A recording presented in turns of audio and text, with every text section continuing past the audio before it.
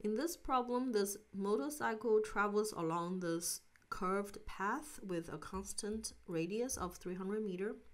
It starts at point A and it travels to point B. Therefore, it has traveled a quarter of a full circle. And its tangential acceleration is given as a function of s, the displacement from point A along this curved path. And its speed at point A is 25 meters per second. We need to determine the magnitude of its acceleration when it has past point B.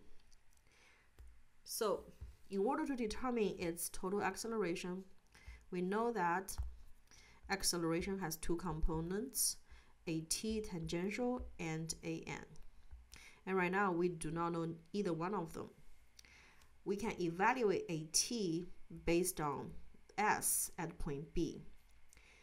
So, because at point B, this motorcycle has traveled a quarter of the full circle, therefore at point B,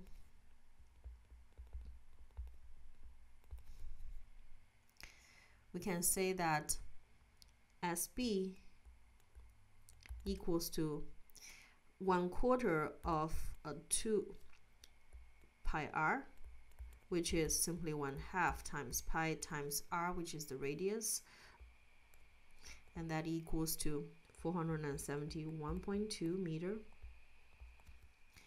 Therefore, AT equals to negative 0.001 times S at that point SB, and that equals to negative 0.001 multiplied by this value right here.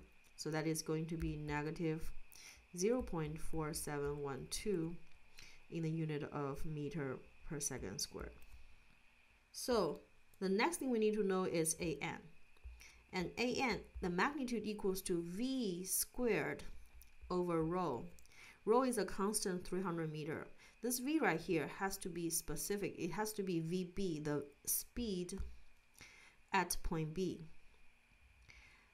And we are only given the speed VA at point A. VA equals to 25 meters per second. Therefore, we need to apply one of the three kinematic equations along the path. Again, along the path, we have V equals to ds dt, and then AT equals to dv dt, and lastly AT ds equals to v dv. In this case, we have AT as a function of s, and we need to find v. Therefore, we're going to use the third equation. Therefore, AT is negative 0.001 s ds equals to v dv. Integrate on both sides. At the initial point A, s equals to 0. The final point B, s equals to 471.2. And then v is integrated from the initial v of 25 to VB, and VB is what we need to know. And this equals to 1/2 V squared evaluated from 25 to VB. So the right hand side equals to 1/2 VB squared minus 25 squared. The right hand side equals to